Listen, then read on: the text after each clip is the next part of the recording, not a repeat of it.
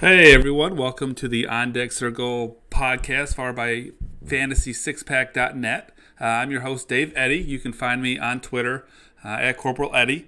This podcast goes along with my popular Dynasty rankings on fantasy6pack.net, which you can find updated every other Sunday. In between those week of ranking updates, this podcast is going to be dropping to discuss them and answer some of the questions that y'all have for me. So if you do have any questions about the rankings, go ahead and drop me a comment on that article. Hit me up on Twitter, find me on Reddit, wherever else you might run into them. I've got a big-time guest this week. Very happy to introduce the very handsome and, of course, world-renowned prospect Jesus himself, Mr. Ralph Lifshitz. How we doing, Ralph? How's it going, man? Thanks for having me on the show, Corporal. Well, I'll tell you, you had to beg me to get on, but I was able to make a little bit of time for you. Cleared a couple things out of my schedule so I could make it work. So you owe me a big one on this one, Ralph. Hey, no problem. I'll figure it out. All right. Girl Scout cookies. I can hook you up with Girl Scout cookies. Samoas are the way to my heart, so yeah, that would work. All right. Sounds like we got a deal then. We're good. We're good. All right. I'll good. pay off my debt in Girl Scout cookies. That's probably the best offer I've had in weeks. Sorry if that's the best offer you've had in weeks. I know, right? Well, I hope you're getting better offers than Girl Scout cookies, man. Nothing. Not legally speaking, no. All right. Well, we'll keep that off the air then. So fair enough. What's going on, man? How are you? Oh, I mean, things are busy as hell. Obviously outside of, doing these rankings, real life always takes a little bit of precedence. So this is, if anything, probably same for you, a little bit of, getting away and just kind of doing something, that is less stressful and whatnot until you get to all the questions that everyone asks. But so yeah, it's just, a fun little hobby, I suppose.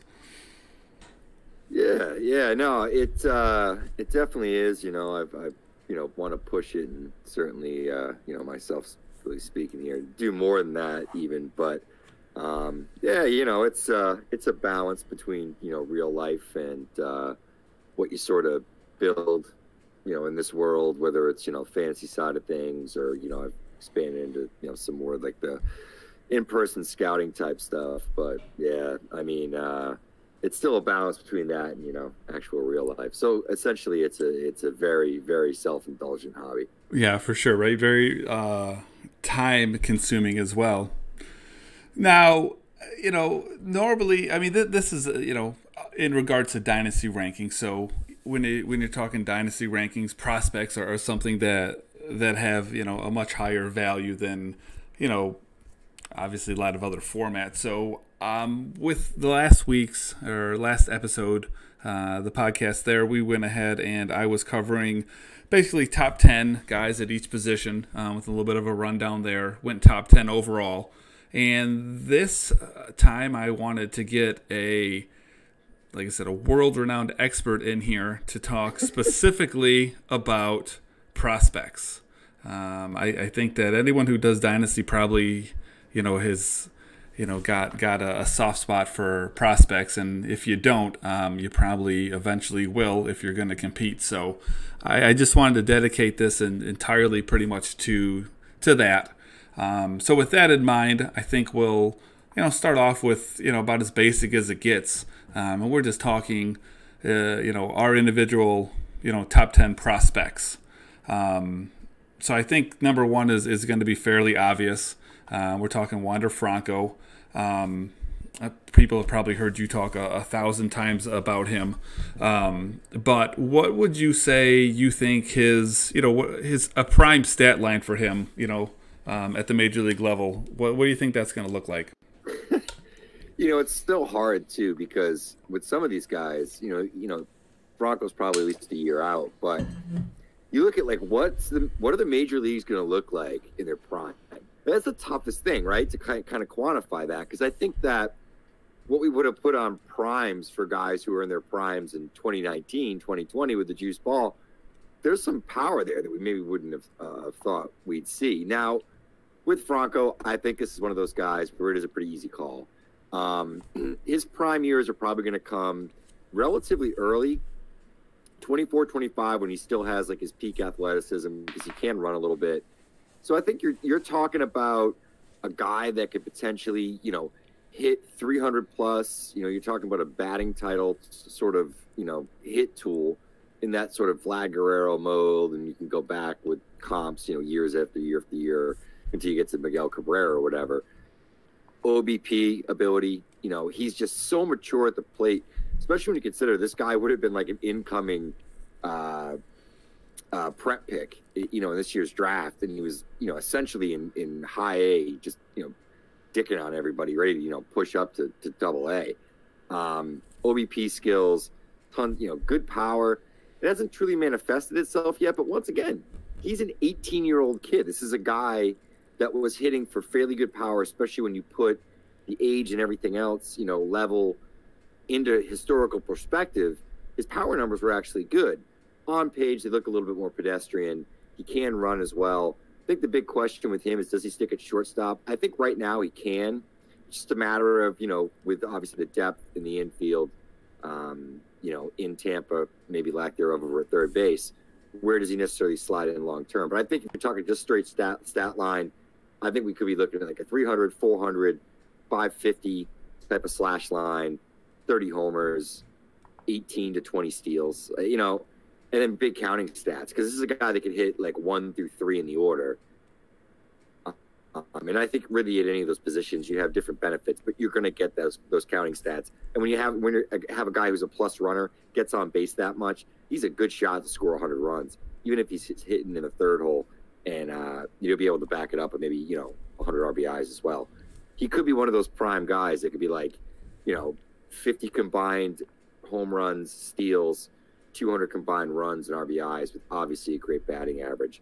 And those guys are the big difference makers. You know, it's about all those counting stats, not just the power and speed. Yeah, I mean, I think, I mean, I guess I'm a little proud myself even to say that, you know, the projected, you know, prime stat line that I have is spot on exactly with where you're at. You know, I'm looking, you know, probably an average, you know, 315, 310, you know, in the prime. 30 home runs, you know, 100 RBIs, you know, 100 plus runs, 15-ish stolen bases, you know, 400-ish on base percentage, 600 slugging percentage. I mean, those are just off the wall kind of numbers. But I mean, that's the kind of upside that he has. And I think, you know, like I said, he's 18, you know, he's young. So kind of hard to feel confident, you know, so to speak. But I mean, it doesn't get any better than, you know, what you're looking at when it comes to him. I like how you had mentioned Vlad, you know, earlier, and I think it's kind of an easy, you know, kind of comparison to make. But if you were drafting Dynasty, if you know, where would you be putting Franker or Wander's value as far as, you know, what round, 12-team league? Where do you think is, you know, being high on him? Where do you think is being low on him? You know, I think it depends on what the format is, what the scoring is. We're talking like a standard 5x5 Roto Dynasty League, 12 teams. Poof, you're starting from scratch. Mm-hmm. You're not going to get him in the third round. Probably not. You're probably going to have to get him like middle of the second to like back end of the second. And I bet you there's even some people who would take him top 12. Sure. Just based on, you know, I did 3 startup dynasties this offseason. A lot that tends to be what I'll do a lot in the offseason is I'm kind of digging through MILB games, writing it up, doing our top 30 lists. I'm also trying to do like a bunch of different drafts, and I'm somebody that tries to play a bunch of different formats. I'm primarily Roto, and like, that's where I lean. But I also understand that there is a huge market for points leagues, and I should at least know what the hell I'm talking about. So, like, I think maybe, you know, in a points league, it's a little different. He might get pushed back a little bit because he's not a pitcher, you know, and like immediate value pitching is so valuable in that format, even from like a trade perspective, especially when it's shallow. Because I'm in my home league is a 12-team head-to-head points league, and like Franco probably wouldn't go in the first 60 picks, you know. But if you're talking about like a lot of these dynasty leagues have been doing, where it's like 5x5 or OBP or average, you could swap those out. Franco's going in the top 30 picks easy, and I think that's probably where his value lies. he's going to be a great player in all formats. I just think it's a matter of the collective mindset of the room, right? There's a little bit of hive mind to each style of fantasy, and I think that kind of dictates where you draft and how you draft and the context of everything.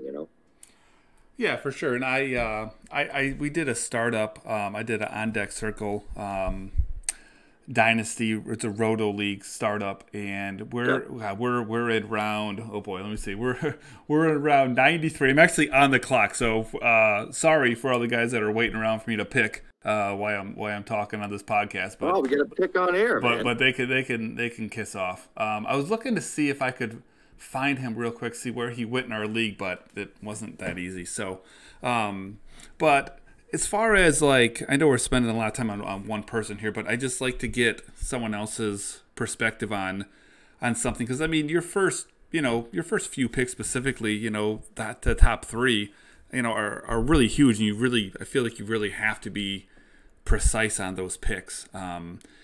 You were talking about, he's not a hitter, he's not a pitcher, he's a hitter, and I am definitely in the camp of strongly valuing bats over arms, especially the younger that you get. But as far as a dynasty perspective, I'm going to name off the couple of pitchers that I have ranked ahead of him, and you tell me if you were doing just a straight up, you're on the clock, you have the choice between this guy or Franco, who are you taking? Okay. Okay. All right. So Garrett Cole. Roto. Yes. I'm actually. That's close. I actually think I'd rather have Franco. Would you? Okay. It's okay. Well, then we'll do the next two. I think for me personally, there's a top three starting pitching. So, so Jacob deGrom. Yeah, I'd rather have Franco. Points league, it's easy for the pitchers, but yeah. Mm-hmm. Walker Buehler. See, Buehler's the one that came to mind because he's a little bit younger. Yeah, I hear you. You get a few more years, like, there's a little more tread in those tires. Where like either of those guys, they're shut down for a year, they get a shoulder issue, and you're talking about like finito, like you may never have that guy again. Mm-hmm. And that's the problem with pitchers, right? I mean, because I'm the same way. I hold off on pitching, even in like redraft leagues, because I don't feel like there's a great return on investment when you draft pitchers really early. Because there's going to be guys that have knocks already that fall a little bit, and maybe you kind of get them on the the upswing. But I think that's the difference between Roto and points. That's why I like Roto. I'm good at Roto. I'm really good at Roto. You look at our TG FBI ranks. I'm going to toot my own horn here. Eddie's 1, and I'm 5 overall between the 2 years. Of course, I've never won a league, but somehow I'm 5 overall. I'm really good at coming in second. I am the best second place team in TGFBI history. I think something shady on Smada's side of things, if you ask me. You know what it is I've had guys that were like top 5 overall that won the league each year, and then they just didn't repeat. I scored almost the same exact amount of points too.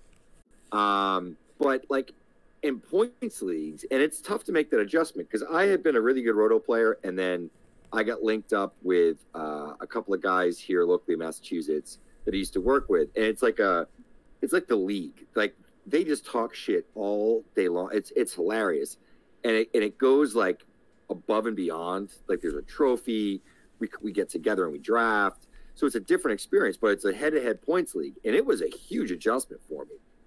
As funny as that sounds, like values are like crazy different. So I'm just going to say that because that's a dynasty league too, but it's just a very, very different animal. And I feel like there's more and more of those. But when we're talking Roto, I'm going with a hitter, and a guy like Franco is so unique. It's like, we could have had this conversation about Acuna a few years ago. Obviously, there's some more speed there, but I think the impact could be very similar. I mean, you're talking about a guy that could be a top 5 to 10 pick right off the bat.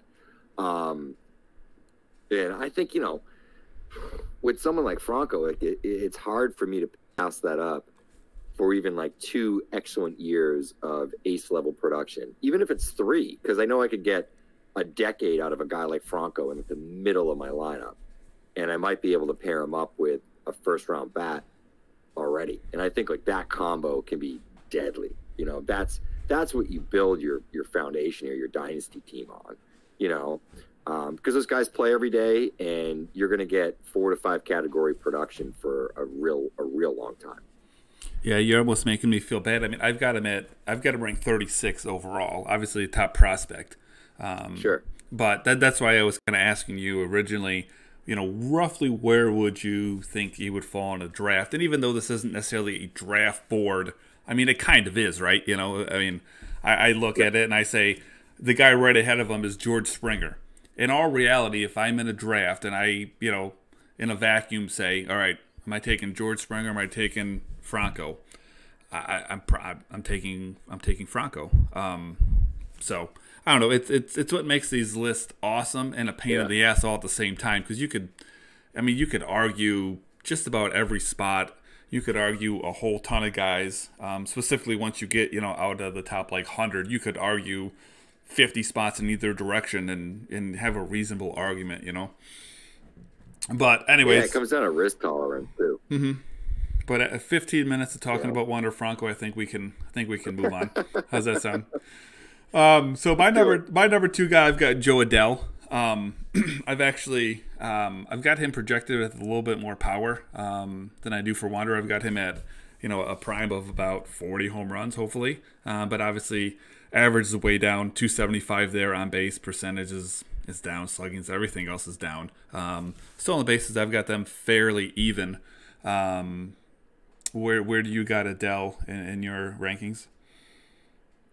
I have Adell for this season. I have him ranked 3, actually. I got Louis Robert at 2, and a lot of that comes down to the immediate value factor for me there. But I think it's kind of a pick-em. I tend to lean for the guy that is probably the last time I'm going to rank him. Sure. So I'll rank him a little bit higher, cause just kind of knowing, like, you know, Robert. Well, the other part of it too is, you know, Robert has his knocks, but he's going to play every day. He's got the contract. He's an elite fielder, and with the hit tool questions he has, I have similar questions with Adell. Like, he wasn't great in the AFL, and we kind of got our first bad reports, you know, sort of his entire career, really. I know he struggled in AAA at the end of the season, but I didn't take much away from that sample. You know, it wasn't 27 games, so I mean, it was 132 at bats. It was something, but it wasn't enough that it scared me off of him. There's huge power here. You know, you're talking 70 raw. It's just about double plus. You know, the hit tool is good enough, but it's probably, you know, at best maybe like an average hit tool. Like, he's probably like a 50 hit. He's going to strike out a bit. I think the K rate, you know, is going to pull down the average a little bit. You know, in terms of his batted ball profile, it's kind of all over the place, but I would assume he kind of settles in closer to like 40% in terms of fly ball contact. And that's going to drive down the average a little bit too. So he's a guy I can see, you know, hitting like 250 to like 270, depending upon, you know, his batting average on balls in play. And he'll be boosted a little bit because he can run. I don't think he's going to have huge steal numbers. He's not a great base stealer, but at this point, he's still a plus runner, and he makes a lot of hard contact. And typically, you know, hard contact plus speed is a good combination for sort of inflated BABIPs, right? Or, you know, batting average on balls in play. So it might drive up the average a little bit early on, but you know, I think he's probably like prime numbers, like 275, maybe like 345. And then I think the slug will be huge. Like, he could be a guy that slugs 600 and, you know, hits 30, 35 bombs. But it might come with like a 25 to 29% strikeout rate. You know who he kind of reminds me of in some ways, and I think this is bad now, but I think early on, anybody that's been following long enough will probably buy into it. There's a little bit of like Justin Upton in him, you know, like he seems like that's kind of like the trajectory that we're looking at. And Upton was really good. I mean, he was a 2020 guy early on in his career. Batting average is a little bit higher. But but he walked a little bit more. I think he was a little more patient, didn't strike out as much, but game was a little bit different than 10 years ago. So I'll give him the benefit of the doubt. But I think he could be a similar kind of a player. Like he's going to be an all-star, but not every year. And I don't think he's necessarily going to be like a superstar type guy. Just somebody that, the talent's there. He looks phenomenal for stretches, and there's other times where he's kind of maddening. Like I think that's the kind of player we settle in with Joe Adell. I like the J up kind of comparison there too. I mean, when you say that to me, that makes a lot of sense. I can definitely see that. Yeah, it's not perfect, but it's So you had said he'll run a little bit, but not won't be heavy in steals. But I mean, nowadays that's a different story than it was even 5 years ago. So nowadays, if somebody steals 20 bags, I would say that's pretty damn good. So where exactly are you putting his steals at? Prime. Ooh, see, because I wonder if like his prime years come when he's not running as much. I think it's gonna be like 9 to 12. I don't think he's gonna be like a 20-20 guy, 30-30 really? Guy.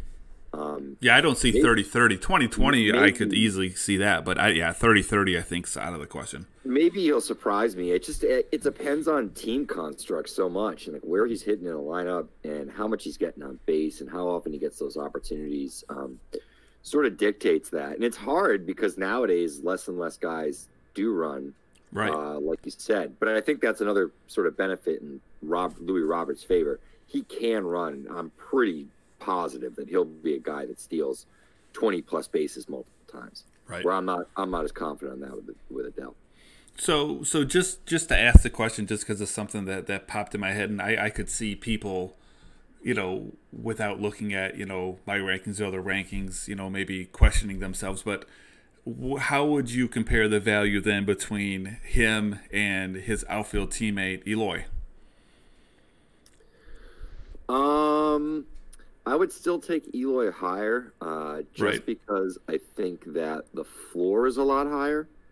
And I think we're going to see another gear from him. He's never going to run. So I would say the ceiling is probably higher with Louis Robert. They're not that far off in terms of how I would rank them out, for Dynasty at least. Because like I said, I think that like Robert's not going to have much question in terms of his everyday role and position. A lot of it comes down to how he adjusts against the best in the world. Best pitching he's ever faced. A lot of good breaking balls, good off-speed stuff, and just nasty fastballs. He's a guy that has just insane bat speed. That when I saw him last year for a series, it almost seemed like he made the decision to swing like as late as any human being I've ever seen in my life, which is remarkable in some senses, but also like kind of scary for his future projection. Like do we want a guy that adjusts that late? But that could be good on breaking balls as well. I need to see it. He's one of those guys where this guy could be an absolute superstar, all-star every year. Both sides of the ball are just phenomenal. It's just like, how much does that hit tool translate? Like, is it a plus hit tool, or was he a guy that was just, able to beat up on lower level pitching because of how insane his bat speed is and just some of his natural ability?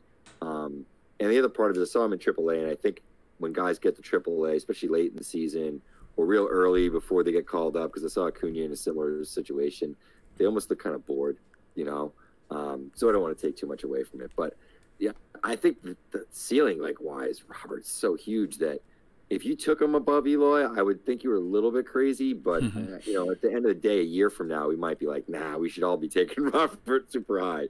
Because he's a guy that legitimately has 30-30 skills. And it's just a matter of what's the batting average going to look like? What's the the on base percentage going to look like?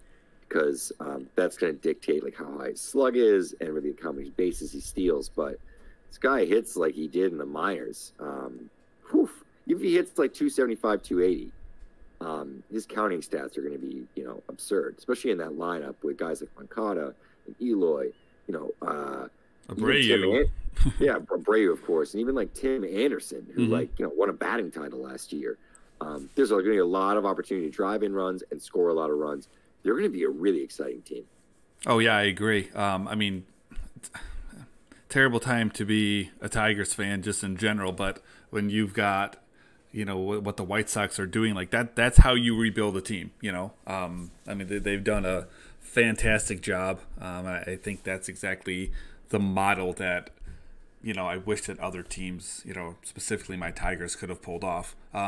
Just in wrapping up on him real quick, I've got a gap between the two of them. So I've got Eloy all the way up at 29 in my rankings, and I've got Robert down at 65. So, I mean, I think I'm a little, maybe not low man in the room, of course, but I think I'm more towards that side of the fence at this point in time. So I'll be curious to see exactly how that plays out, and as the season goes on, how that gap either closes or increases or whatnot. Yeah, I think it's reasonable. Yeah. So, who's two on your list? And you said you had Wander 1. You said then you had Robert at 3. So who we no, skip? I had Louis Robert 2. And okay. I had Adele 3. Gotcha. And then I got Gavin Lux 4. Okay. So I've got Lux at 3. So our top 4 are all very similar there. What are your thoughts, real quick, then on Gavin? Yeah, he's just a real talented ball player, and he's one of these guys that kind of took to the Dodgers' internal development skills like a fish to water. And you've seen him add power. He's improved as a fielder. Just a really talented, Midwestern cold weather kid from Wisconsin, and he's just sort of blossomed when he's had the opportunity to focus on baseball full time as a professional career and have arguably the best organization behind him to do so. Do I think he's going to be a superstar? I'm not sure. I think he'll have his years. The question with him is just how much power does he have next year? Is he going to be aided by, the juice rabbit balls again? The rabbit ball is going to go away. But I think he's a guy that's always going to hit for a high average. He's going to get on base. He's going to steal some bases. It's just a matter of, is he an 18-homer guy or is he a 25-plus homer guy? And some of it may come down to him because he's got good bat speed, and it could just be a matter of making adjustments and, knowing the pitches that he can drive. But I think he's going to be a guy that's owned universally in 12-team leagues, and that says a lot about prospects. And it's going to be right off the bat. It's just a matter of, is he an everyday player for the Dodgers in 2020? There's a little risk there, but I think at the end of the day, he's one of their best 9 guys. Yeah, no, I definitely agree with you there. So I'm hoping that your number 5 guy is my the next guy on my list. He's a guy that I talk about all the time on Twitter. The absolute number 1 favorite, just as far as personal preference is concerned, just favorite actual just individual prospect. Who is it that you got next on the list? Is your guy a Mariner? He is a Mariner. He plays in the outfield, which narrows it down to 2. Is he also from Wisconsin, just like Gavin Lux? I don't think so. No. Uh-oh. If he is, he's very tan for being from Wisconsin. All right. So I have Jared Kelenic 5, and I have Julio Rodriguez 6. Okay. It's kind of a pick-up for some people. Yep. I had him 5. Matt had him 5. Eddie had him 8. Eddie had Julio Rodriguez 6. And Matt and I both had Rodriguez 6. So we all had Rodriguez 6. Eddie had Andrew Vaughn all the way up at 5. He's got his OBP slant. But I like Rodriguez a lot. I think he's a really talented player. I think ultimately he's going to be he's not going to be a guy that runs a lot. I think there's been some talk of him trying to improve his speed, and this guy's a 15 to 20 steal guy. I don't know if that's the case. I don't see that. No. I kind of look at Julio Rodriguez more as being like Nelson Cruz. He's going to come a lot earlier, like middle of the order, cleanup hitter. He'll have a good batting average, but he's going to hit like 30 to 40 home runs like every single year. That's what I see out of Julio Rodriguez. Kelenic, I think, just runs a little bit more, and has similar power and sort of upside. Maybe batting average might even be a little bit higher. We'll see. They're both like super talented players. I can just see the speed component pushing Kalenic up a little bit for me. So that's my 5, and then Julio Rodriguez is my 6. Yeah, no, I mean that makes sense. I mean they're pretty much tied together. It'll be really really fun to see those two come together in that outfield, and I mean I can't imagine that they're not competitive. So if it was me in that situation, I would be balls to the wall trying to prove that, hey, I was the better prospect, and I've had the better career. So I mean I would imagine there's got to be something going on between those two in that regard, because it just makes sense. Maybe I just talk way too much shit. I don't know. A little friendly rivalry. Yeah, exactly. So I got J-Rod coming in at 4. Kalenic for me comes in down at 8. But I mean, like I said, I've got their projected prime stat lines fairly close. I've got, like I said, more home runs for J-Rod. Obviously, double the steals for Kalenic, and then on base percentage is close. I've got J-Rod, projecting at a higher slugging percentage because of that power. But yeah, I mean they're both high end prospects, obviously. So then in between those guys for me, I've got 2 pitchers. I've got Gore, I've got Luzardo. I've got those two again. Fairly close as far as prime projections are concerned. I mean, not even enough to even talk about. I've got Gore striking out a few more guys. Having a little bit lower ERA. But I mean, at the end of the day, I've got those two very similar. And so those two come in at 6 and 7 for me. Where do you put those guys? So I got Gore at 8. He's my first pitcher, and I have Luzardo at 10. The injury risk, I think a big part of it is Luzardo is in the rotation. Like we know he's going to be in the rotation. There's a little bit more injury risk for me with Luzardo, just based upon his history. He's a little bit of a smaller guy. But Mackenzie Gore is just like an absolute freak athlete. I almost wonder if I should have ranked Gore higher.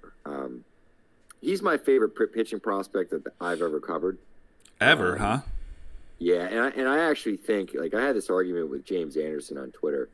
I think he's arguably the best pitching prospect of the last 10 years. When you put into perspective age, track record, and really what he did this year alone, this is really his definitive professional season. Because he didn't pitch much coming out of the draft, and then 2018 was kind of this weird year where he pitched really well when he pitched, and he had some blister issues, and there was like an elbow flare-up. But, at the end of the day, he had a decent season. Last year, he was dominant. And when you talk about a guy that has a unique combination of stuff, velocity, control, command, and deception, and just like freak extension, athleticism, like everything you look for in a pitcher, Mackenzie Gore has. There's not much that he struggles with. And some people brought up like Steven Strasburg, and like it's an excellent point, excellent argument. Where Mackenzie Gore is right now on the cusp of the major leagues, where there is, if there weren't stupid rules regarding service time and everything else, and the Padres could still throw caution to the wind and go Paddock to tease like they did last year with Gore. Yep. This guy should be in the majors. He should be in a rotation. There are teams in the major leagues where this guy would be their ace day one. Like their opening day pitcher. There's literally multiple teams in the major leagues where that'd be the case. At this point in age, Steven Strasburg was going into his final year at San Diego State. As good as he wasn't even the professional rank. This guy already has that track record. The other guy people bring up is Matt Moore, and I think there's an argument there. I don't think Moore's command, now hindsight's 2020, right? But I never felt like Moore's command was as good as Gore's command is. He's just so unique. I could watch Mackenzie Gore starts every day of my life. Like he's just, even his bad ones, just really fun to watch. There's guys like that. Brent Honeywell was like that. Mackenzie Gore's like that. Don't talk about Honeywell like he's dead on me, Ralph. Well, I'm saying like when I watched him in the minor leagues, I'm hoping Right. that we don't see many more minor league starts with Honeywell. But you know, I saw him in AAA a couple times, so and he was a blast. He got slammed for like 7 runs once, and like Rusney Castillo hit a homer off of him. He was still like a blast to see. He was Brett Honeywell, but yeah, for me, Gore is just like another level. I think he's better than Whitley. Like there's just such a because there's pitchability there. Like I think that's the thing that people miss. Everyone looks at like big stuff, look at strikeout numbers. Some of that comes with the territory. There's guys who strike out more batters 2, 3 years, 4 years into their major league careers than they ever did in the minors. And a lot of it is they learn how to fool hitters. They get better information, you know. They're better at preparing. They're better at, you know, game planning things out. Maybe they get a better catcher. There's so many different things that go into pitching. It's such a meticulous skill that even if you're throwing the ball great, there's so much crap that can go wrong, and the stat line doesn't necessarily tell it. And Gore is just so professional at this age, and he just dominates in so many different areas of the game for me that, yeah, I mean, I have him 2 in my regular list. It's Franco and then Gore. When it comes to fantasy, I'm just a little bit more risk adverse, especially with young arms. But yeah, he's a lefty that throws 95, 96. You know, like there aren't many of those guys either. He's just such a unique guy. And then just the mechanics, the leg kick is just, I don't know. It's like what it's like, you know, it's artistic even. It's like the best way I can put it. Gore's mechanics are just wild, and it's so weird that he's athletic enough to make it all work, you know. So am I kind of picking up then that like command is your big thing when you're looking at pitching and projecting pitchers? Is that what you're big on? Yeah, I think command, but you got to be able to. It's a few things. You certainly have to throw strikes. You don't want to walk guys, but you got to be able to miss bats. That's a thin line. It's tough to be able to do those things, and you got to be able to control contact. That's really what those pillars, like throwing strikes, you know, being able to miss bats and being able to limit good or hard contact.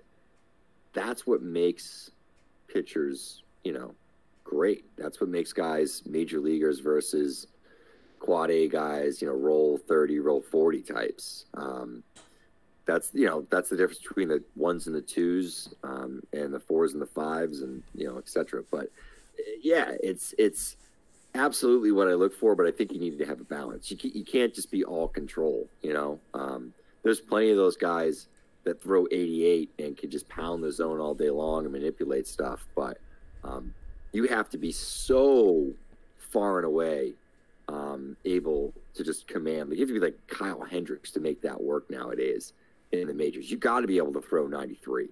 You know, if I see a guy that's like throwing 88, 87, 88, I saw a guy like that this year. He's a draft prospect, Logan Allen, from FIU. Nasty curveball, you know, good break and stuff. You know, he spots his fastball, but it was literally 87 to 89. It was kind of like, how jacked up can I get about 87 to 89 when he's, you know, 6 feet tall? And I don't think he's all that projectable. He's already a college arm. You know, I could be wrong. He could be a guy that, you know, comes up and he adds a few ticks and whatever. But then we start to get into the question of, like, does it come naturally? How much more susceptible to injury are you when you really start to, like, max out your delivery? And that's one of the things with Gore is he just kind of naturally has that stuff, and it all sort of works. And that's what makes guys like him, or even Luzardo to a lesser extent, so special, because there's so many arms. There's so many arms, you know, and so many really talented guys. I mean, there's guys with 80 fastballs that will never make the major leagues. As crazy as that sounds, it's true. There's guys with amazing fastballs that just everything else that sucks, you know, and they'll, you know, maybe see a few innings.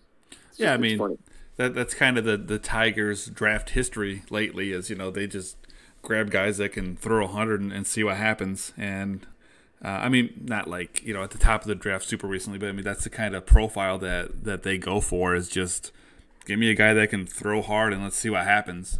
Because, like you said, you have to throw hard nowadays, you know.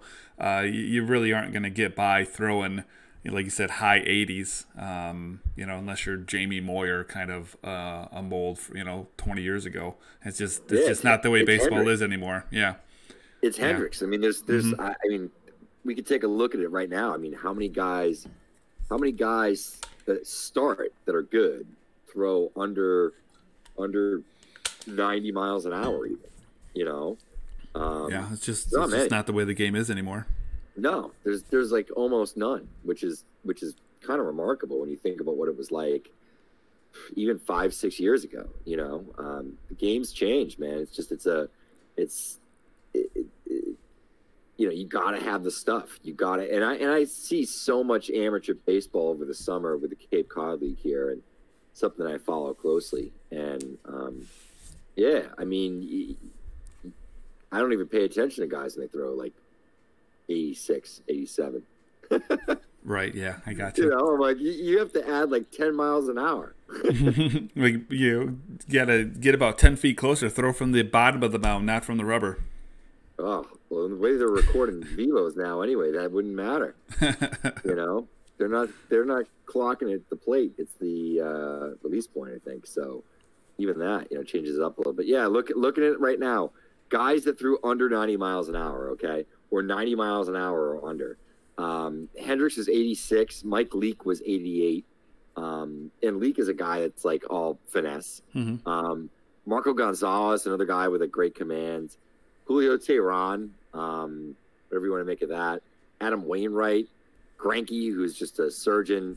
Lucchese, John Lester, Clayton Kershaw, Fires, Porcello, Annabelle Sanchez, Wade Miley, Ryu, and Anderson. Like, and you have to essentially have like a couple of good secondaries, or you have to be a control artist, which is what most of those guys are. Yeah. But they're also guys that, you know, like Rick Porcello or Mike Fires could have a 3 ERA 1 year, 3.5 ERA 1 year, or 5.5 ERA 1 year. So yeah, it's just not a recipe for success. Right.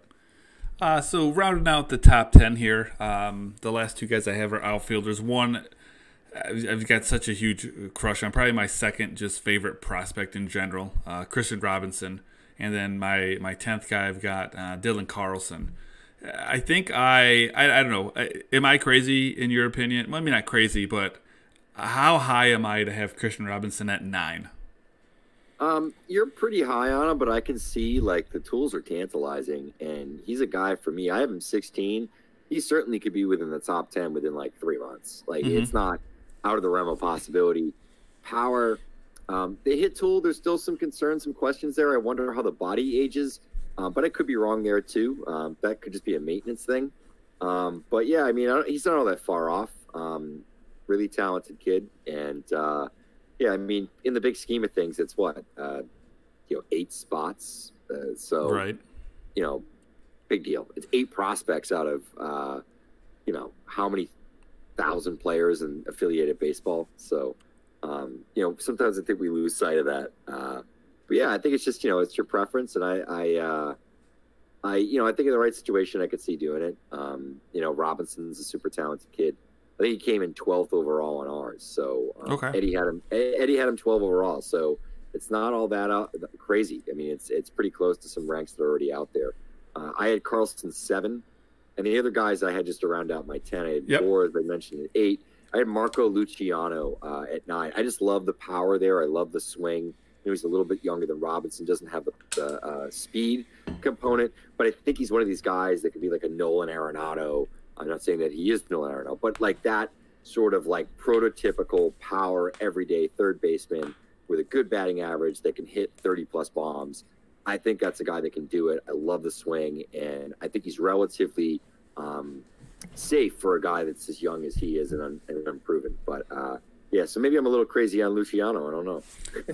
No, I don't think so. I mean, having him that high is. I mean, I have him at 11, so it's not like I'm far behind.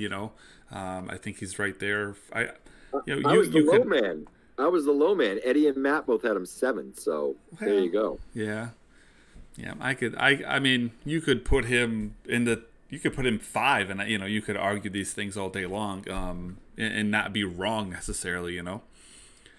So let's move on to guys in 11 through 50 that we want to talk about. And one guy that I get some comments in both directions on saying, oh, you're too low on him, or oh, you're too high on him, which is kind of confusing because which is it? Am I too low on a guy? Am I too high on a guy? Or does that just mean I'm spot on?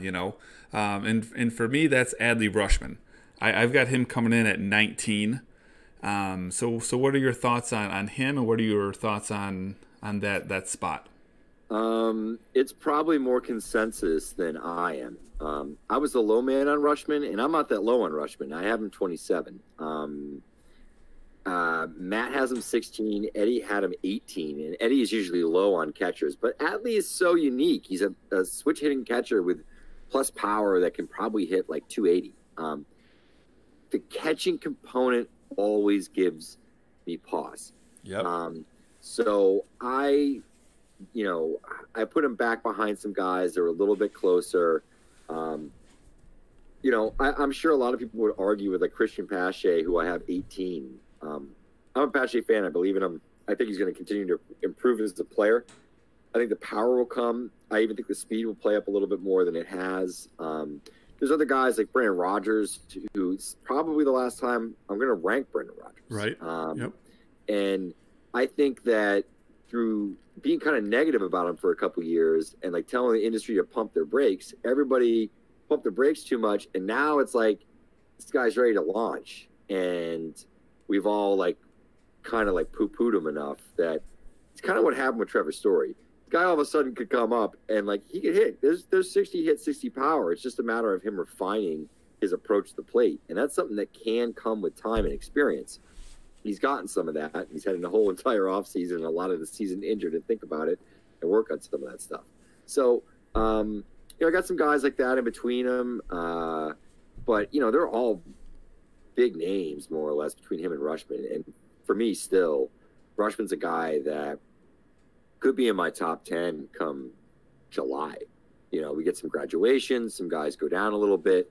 Rutschman shows up and really, really hits and produces. He can be really valuable. I just always pump the brakes a little bit with any catcher because I feel like it's a position that, you can kind of plug and play without one sometimes even, and it's not going to completely sink you, especially in shallower leagues. You can usually find somebody that's hot. So I don't know. I just don't invest a ton in catchers, so I think that's why my rank on them is a little bit lower, but I think your rank is probably – even in the big scheme of things, once again, it's 8 spots. So right. It's not that big. And I think ultimately he's an easy top, 20 to 30 player without, much question. I think if you had him outside of that, it's probably too low because he's just that talented. Yeah, I think the catching position in particular is always a difficult one because there's such a drastic difference between real life and fantasy value. As just a prospect in general, I would put Rutschman in the top, at least the top 10. Yeah. I don't have a real life, rankings list, but if I did, he's probably in the top 5.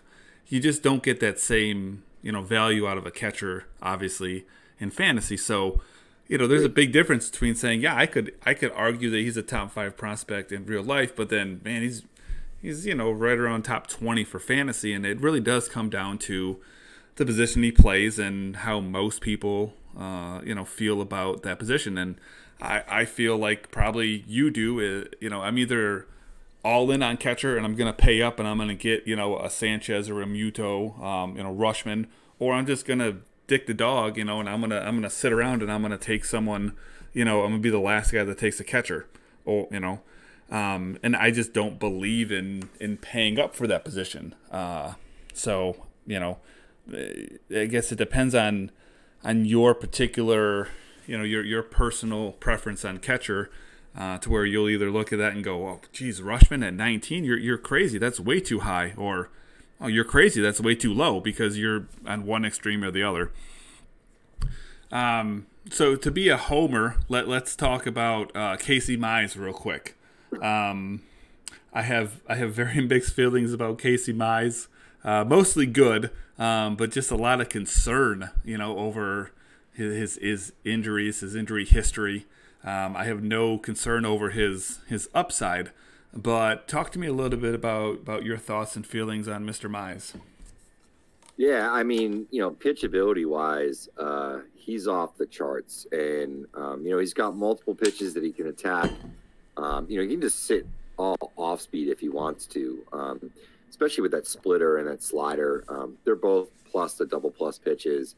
He'll mix in a cutter as well.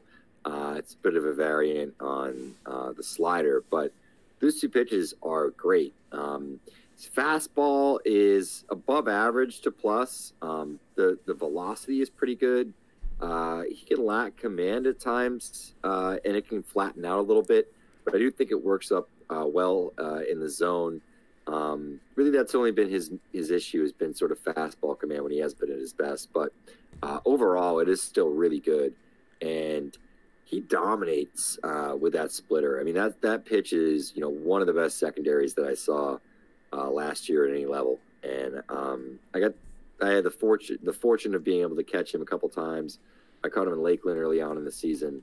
And then I caught him later on in the year with Erie before the injury. So I got to sort of see the best of Mize, and he dominated down in the Florida State League. It was mostly fastball. He didn't have to worry about his secondaries. He was kind of toying with guys. And then, in Erie, he was against Hartford, and they made him work a little bit early on. Didn't have his best command with a fastball, but he settled in second time through the order. And by like the fifth inning, there was a point where I think he was pitching backwards. I think he threw it was probably 10% fastball that inning. It was crazy. And he dominated. His slider was almost like his fastball, and just throwing a splitter, and nobody could touch either of them. Because, they sweep through the zone. There's so much movement.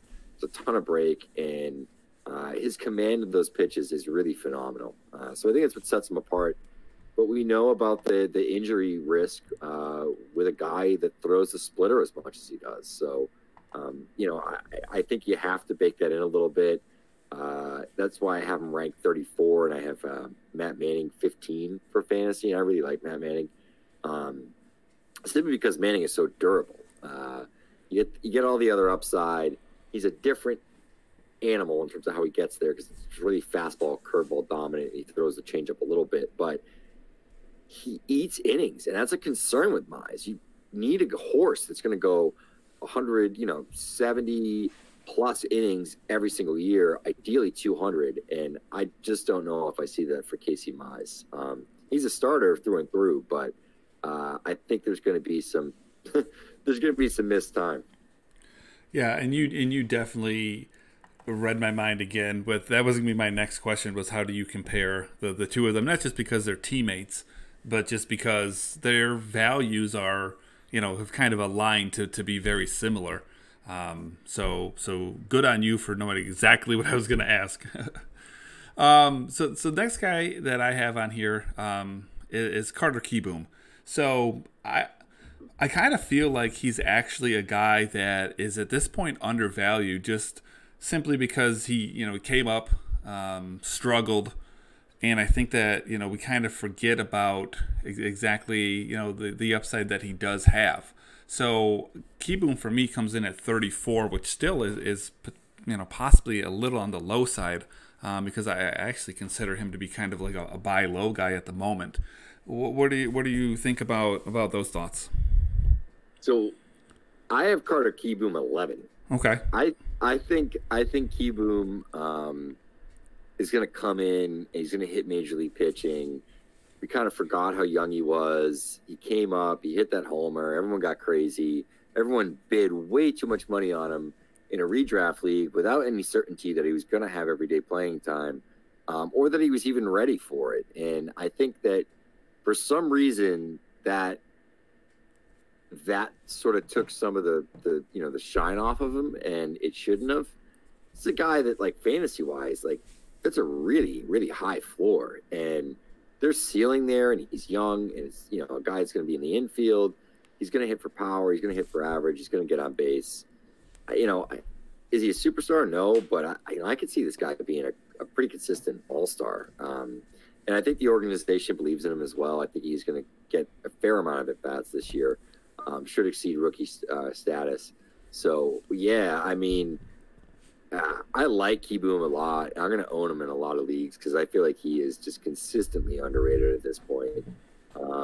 Yeah, it's funny. We came in 20 overall on our composite rank, but I've been high on Kieboom. I've had him as high as like 3 or 4 last year, so I'm even down him a little bit, I guess. But yeah, I don't know what the issue is with Kieboom with a lot of folks. But yeah, I mean, maybe they just don't see the upside, and I think maybe they feel he was exposed at the major league level, but I don't think anyone really thought he was going to be in the majors last year, to be honest with you, especially that early, Would you be shocked if he was their opening day third baseman? Not at all. Yeah, no, me neither. Me neither. Yeah, I could see that in the realm of possibilities. So let's move on then. Let's start looking at 51 to 100. I've got one name that I really want to talk about, and I guess I'll ask a related but unrelated question, and then I'll get to the guy that I want to talk about for this reason.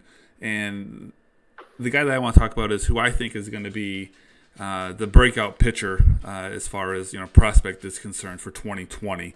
That's the guy that I'm going to want to talk about. So with that in mind, if you had to name a breakout pitching prospect for 2020, where does that take your mind to? My guy is the Marlins' Edward Cabrera, who kind of broke out already last year. This guy, I think, can be, dominant. He's already on the 40-man roster, so there's a chance that he could potentially see some time in Miami this year if they decide to go that route, or he earns it late in the season. But it's a 100. He can hit 100. He sits high 90s with the fastball. Command took a huge step forward this year. Works a slider and a changeup, both of which flash above average to plus. He misses bats for the most part. He controls the zone, doesn't walk a ton of batters. Controls contact, gets a lot of ground balls. He's a near 50% ground ball guy. So for me, I think he's a guy that could burst onto the radar, and people could just be completely sort of shocked that Edward Cabrera might actually be a top 5 pitching prospect in baseball. Yeah, so the guy that I'm going to go with is Shane Baz. And first of all, I mean, when I'm looking at, prospects, one thing that I value a lot is what organization are they with? And I think it's hard to argue that, the Rays develop prospects well. And I have a feeling that, I don't know your thoughts on him. I haven't heard you speak on him yet, but I have a feeling that you're probably not remotely as high on him just because, control for him is an issue. But he's the kind of guy that especially in Dynasty, I really like because he's very high risk, high reward. And so I play for upside. Give me a Bubic, give me a Baz, over, guys that have a higher floor. So that's my, I don't know if it's a bold prediction or not. I mean, he's a top 100 prospect, but that's the guy that I think is going to be just the breakout pitching prospect that just flies up boards of everyone this year. What do you think about that? Yeah, I think it's just a matter of him having the control that's needed, for him to sort of hit that point. But yeah, I mean, Baz is obviously, incredibly talented. So yeah, I mean, it's sort of hard to argue with that. Okay, well, that makes me feel a little bit better. Where would you? I mean, I don't know if you have rankings in front of you right now, but where do you have him ranked currently? See, I was going to look at that, and I actually don't think I had him in my top 100. But I had him 112. 112. I had him 112. I was the low guy. Eddie had him 68, and Matt had him 73. So he was 81 on our list. See, I thought he did make our list, but I had him 112. Yeah, I don't know. I mean, I think he's a great pitching prospect. I just think there's a lot of hitters, and some guys are a little bit closer pitching wise. But yeah, no, I don't dislike him. My question there is just really the bullpen concern, and a lot of that comes down to his ability to throw enough strikes to be a starting pitcher. Yeah, Stuff is phenomenal. I've got him sliding in at 71. It seems like myself and Eddie have been pretty damn close on most of these. So I don't know if it's just the whole Eddie aspect of it. You know, Eddie and Eddie or whatever, you know, Maybe. but yeah, it's a little creepy. I wonder if he's stealing off my list. I know I'm not stealing off his, but I'm wondering if he ain't peeking at mine, man. I don't know, man. Change my Google Drive password. Do it. He's sneaky. Sneaky Eddie. Right. So what about a couple guys that are outside of the top 100 right now that this time next year, so obviously, you know, guys that aren't going to graduate, but guys that at this time next year you think, you know, are the most likely to be able to get up into like the top 50? Sure. So there's a guy that I'm thinking of here. He's a pitcher. He's on sort of real life top 100 list, but I think he's a guy that could potentially move up. I have a 115. That's Jordan Balazovic. I don't know if he was on your top 100 or not, but I think he's a guy that could potentially move up sort of into that territory. Talking sort of another guy, another arm, Tanaj Thomas is a big name right now. I think if he sort of comes out and does what everyone thinks he can do this season, and he sort of repeats it and continues to move forward, there's a good chance that he's a universal top 100 guy. And I'll give you a couple of bats from the most recent draft. One being Peyton Burdick, who was Wright State kid, really talented in terms of, you know, skills during college. He looked great down the Cape. He hit in college. He's a second-round pick. Went a little bit underrated, and this guy made some of the hardest contact in the Cape Cod League. I think he actually had the 3 hardest hit balls in the Cape Cod League in 2018. I get all this information because I'm, you know, friendly with the TrackMan guys that are down there, so they feed me some of this stuff. So I do have it on some authority. And if you look, his bat speed is phenomenal. Go and look up Peyton Burdick on Twitter. There's a recent video that was posted last week, I think, from him showing up down in spring training. And, I mean, his bat is just, like, insanely fast. And it's just a ton of bat speed there. There's more athleticism than anyone else realizes there were. He came into pro ball, and he just mashed, pushed his way all the way up to the Florida State League. Could be a fast mover. You know, he's outside my 125, but he's not that far outside. He's the guy my first-year player to draft ranks. I wish I ranked about 10 spots higher at this point. And I think people are starting to catch up to him. I think you can still get him for a discount in your leagues. The other guy is Hudson Head, another guy with insane bat speed, beautiful swing. San Diego Padres, I think he was a third-rounder, but he signed for, I think, the 10th or 11th biggest bonus in the draft. So he got early first-round money in the third round, talented prep kid. And we know how the Padres are, man. When they make one of these wacky moves that makes you scratch your head, we usually look back in a few years and go, damn, they really knew what they were doing there. Those are the ones they hit on. If there's other stuff where they don't hit, they're a little bit goofy. But those are a few names for you. You know, one of them is definitely Hudson Head, Peyton Burdick. Gabriel Rodriguez, probably another guy that's probably on the tip of a lot of people's tongues. You know, I would consider him somebody that could potentially move up. And then I think everybody give a little Yankee boost to the podcast. Louis Medina, if he finds everything, he's a guy that it's going to click, and he's just going to be, he could be great. The stuff is there. It's just a matter of, does he throw enough strikes? Does it all click? And he's a guy that can move up top on our list as well. So I picked 3 different guys, and I kind of took one that was just outside the top 100, a guy right around 150 for me, and then a guy pretty much right at the back end of the top 200. And one of them's a Yankee. I've got Antonio Cabello. I've got him actually at 107 right now. Is it safe? I mean, he's officially an outfielder. Is that fair to say? Yeah, he's a center fielder. Okay. Because I can have him touch anymore. Yeah, he's actually a plus runner. Yeah. Mm-hmm. Coming at 156 for me, I have Seth Corey. And then the guy that I'm kind of most interested to hear your thoughts personally on is Diego Cartaya. Talk to me a little bit about Corey, but also really interested to hear what you think about Cartaya and the chance of him just flying up some boards. I'd have to dig in a little bit more on Corey. I know the numbers were really good. He's a guy that would be, within the 200 and 250 range, like somewhere it could be 150 to like 210 or something. I know the skills are there. I would have to watch, and with pitchers, I try to dig in, like, and watch multiple starts in every guy and kind of log stuff in a little journal, so I can go back, kind of know what my notes are. It helps me kind of remember all of it too. I haven't dug in on a Corey start, so I don't want to speak out of turn and say one thing or the other. But I know that the numbers certainly back up that there is some performance there, of course. Cartaya is a guy that I know, my former colleague before he was hired away from Prospects Live by the Minnesota Twins. Jason Panini saw quite a bit of Diego Cartaya, and yeah, I mean, insane raw power, bat speed.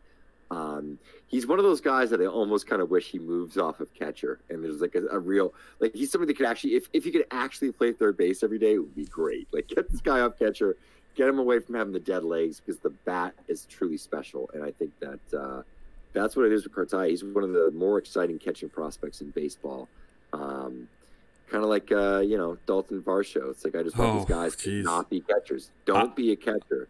Have catcher eligibility for a few years and then let it go away. I mean, I think the Dodgers would love that with, Will Smith behind the plate, and they got Ruiz sitting there, and then they got Cartaya as well. I mean, last I checked, you can kind of put one catcher on the field. So I think they would love for him. Yeah. So just a couple more guys that I just want to discuss that didn't make it anywhere else. And I'm curious to hear what kind of a comp you have on him, because to me there's an obvious comp for this guy. And anyone that I've asked this, they kind of hit on it as well. But Nolan Gorman, if you had to, and I'm not in the business of comping people, but I just feel like it's so obvious. Where would you comp his profile to? Oof. Off the top of my head, I'm trying to think. You put me in the spot here. Like to a current major leaguer? Yeah. Well, I'll just tell you what I mean, like I said, I'm not in the business of comping, and I very rarely do it, but it just makes sense to me. And like I said, the few other people that I've asked this, we've kind of came to the same conclusion, and I can see a Joey Gallo comp to Nolan Gorman. I don't know. I feel like Gallo's a better athlete, but I think that Gorman's ultimate hit tool upside is higher than Gallo's. I don't think he's going to have the same contact issues to the extreme that Gallo has them. I have a little bit more hope for a decent batting average. And Gallo can run a little bit. Like, I don't know if Gorman's going to run. I don't think so. Specimen. Yeah, I mean, I don't know. What would you prime his batting average at? I mean, I'd be happy with 250. Yeah, but Donaldson's kind of like a 260, 270 hitter, right? Like, he had great years, maybe at 300 average, but I think it's more like that power in the middle of the lineup. I mean, that's really what you're looking at. But yeah, I think Gorman can have a batting average that's tolerable. I don't think he's going to be a guy that hits 210 for any long period of time, like Gallo could be. Sure. With like insane OBP that it really doesn't even matter because he walks like 18% of the time. I don't know if he's going to be that kind of guy. I think he can be a little bit more of a balanced hitter. Well, I hope so. Yeah. I would prefer that. It's just, I don't know. Not that the Joey Gallo comp obviously is a bad thing. I mean, that's that if he had if he turned into Joey Gallo, I would be thrilled to own him. But that's kind of where I don't know. That's just kind of where I've always kind of looked at him. What about John Diaz? I mean, could he be 275 and go 2020? Like the Rays, like J2 prospect? Yeah. Oh, I have no idea. Too far out for you to. Yeah, I mean, like some of these J2 guys, because you're getting reports from one source. It's pretty much Ben Badler, okay? And it is really, really hard to know. And this isn't any like a knock on Ben or anything like that, but like, when did you see him? Mm-hmm. Who'd you get your information from? He's pretty small. The bat looks insanely fast. He's supposedly a pretty good athlete and a guy that could potentially stick in center field, but they think he might move to a corner. That's really all you know about him. There's guys that were in camp that, JP and other folks on our team saw in the backfields out in Arizona. I have a better feel for them, like a guy like Reggie Preciado, or even like Maximo Acosta, than I necessarily do for some of the East Coast guys, just because like I don't have any other reports. I don't have anything to say, hey, this is what this guy looked like 3 months later when he came stateside. So could he be? Yeah. I mean, some of these guys, shit, I don't think anyone thought Juan Soto was the best player in that class. And that was a loaded class. Yeah, and sure. Everyone thought he was a pretty good hitter. And if you read a scouting report, it sounds really good. But then you look at the rankings, and it's like, no, he was number 2. It's hard. It's hard. But I do tend to trust Venezuelans and Dominicans more than I trust Cubans. Just simply because there's such a high miss rate, especially considering a lot of them are a little bit older. It's just different. It's different. But they're so young. Some of these guys are kids. Like, they're he's 17 and a half years old. Yeah, they're 7 years away from the majors. There's a guy, Ronnie Polanco, who was like 16 for a week.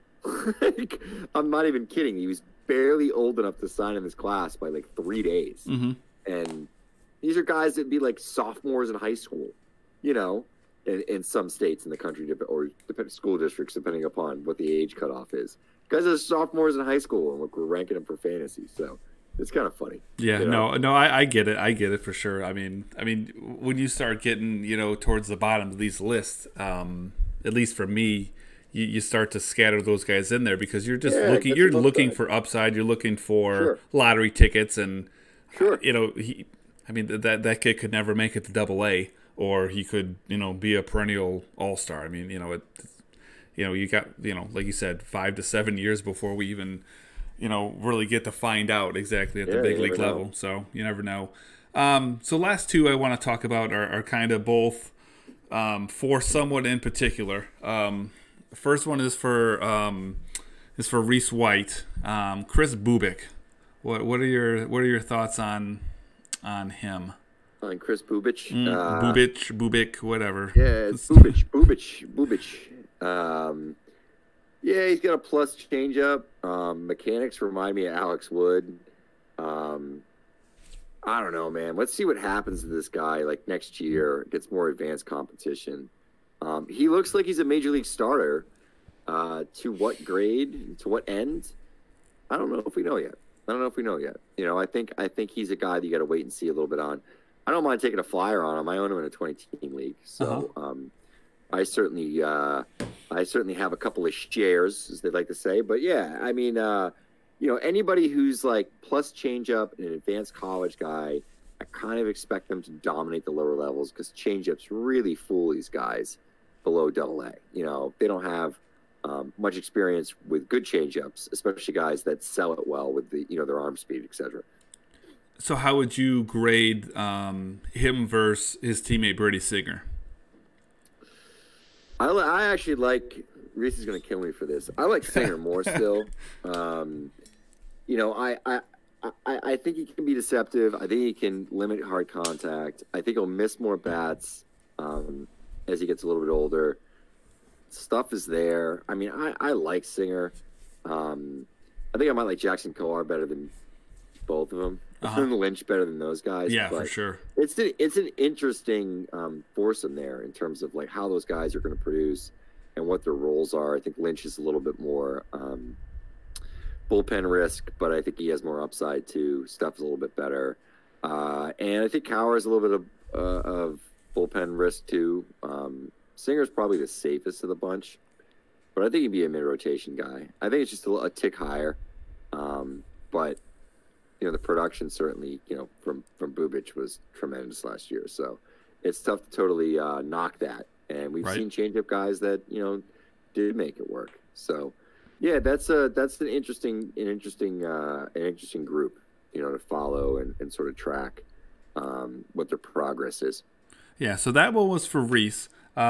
This one, if you don't, well, not you in particular, but if you're listening to this and you don't know who this question is for, then you need to do a little bit of research, and I think you'll find out quite quickly and hopefully be as entertained as I am by it. And so the last guy I want to ask you about is Wander Javier. Did you see that coming or what? Well, at least you don't think I'm Dusty Colorado. You might be. Point. That's what Dusty Colorado would say. There was a point that literally everyone thought I was Dusty Colorado, and like my friends and like people from Prospects Live were like pushing it, like they were like trying to like get people like really believe it, and I was like, Jesus Christ, like I don't want to, because like he pisses off like Keith Law, he pisses off like the guys from BP. Like there was a point where like I think he was honestly like people thought he was like harassing people. Like it was kind of hilarious. I think his account is funny as hell. I think he cracks me up. He's I don't know, if you get offended by him or he makes you angry, that's a you problem. He's just having fun. Whoever it is. Whoever it is, we tried to come to the bottom of it, but I don't think we ever did. But yeah, no, I mean, who knows, dude? At this point, with Javier, he's one of these guys that was like one of these huge J2 guys. I think I jumped in like heavy too, and I don't know. I haven't seen him. It never really materialized. He played a full year at A last year. He showed some power. He's kind of passive at times, but the approach was bad, and really all he did was show power. So that's sort of a major question mark with Javier, man. I don't know. I hope he makes it happen, because I think Dusty Colorado is a lot better when Wander Javier is actually a player. Oh yeah, I could just imagine getting a decade of Dusty Colorado on Twitter. It would warm my heart to no end, man. It would be awesome. So that's all I got to cover.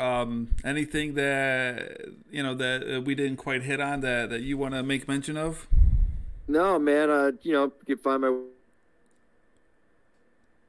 work over at prospectslive.com. We still got some more top 30s rolling out, and we should have like a top 900 board once everybody is ranked and all of our top 30s are finished and cleaned up and updated, etc., which should be pretty soon. And tons of in-season content. We have our fantasy leagues that we launched, so we'll be doing some tracking of those best ball dynasty leagues, which is pretty cool. It's still a lot of fun, and you can find me Prospect Jesus on Twitter. Yeah, I mean, anyone who's listening to this, I can't imagine that you have found me and are following me, and you don't know who Ralph is. So, does amazing work. Works with a bunch of great guys. Absolutely one of the people that I respect the most in the industry. So, I really appreciate you coming on, talking with me. Thanks a lot, it's man. Always a good time. It's educational as well. Really appreciate it, my friend. Look forward to maybe having you back somewhere down the road. But yeah, for sure. But yeah, man, I appreciate you rapping with me, and I look forward to continuing to, reach out to each other and just, have some fun conversations talking about baseball prospects, man. Yeah, exactly. 100%. All right, Ralph. Thanks for stopping by, my friend. Thank you. All right, everyone. That's going to wrap it up for episode 2 here. I hope that you enjoyed having a name that come on and talk about the prospects that we like so much. So I appreciate everyone listening. I apologize this one went a little bit longer, but I had Ralph paid by the hour, so I was getting my money's worth. So we'll catch you guys all next time. Thanks.